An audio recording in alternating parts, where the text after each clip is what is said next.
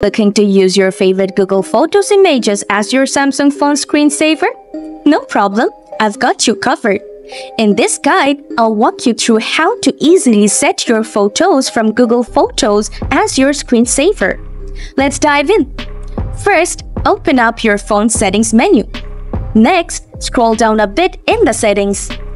Then, look for and tap on the display option. After that, keep scrolling to the bottom of the display settings. Next, tap on the screensaver option.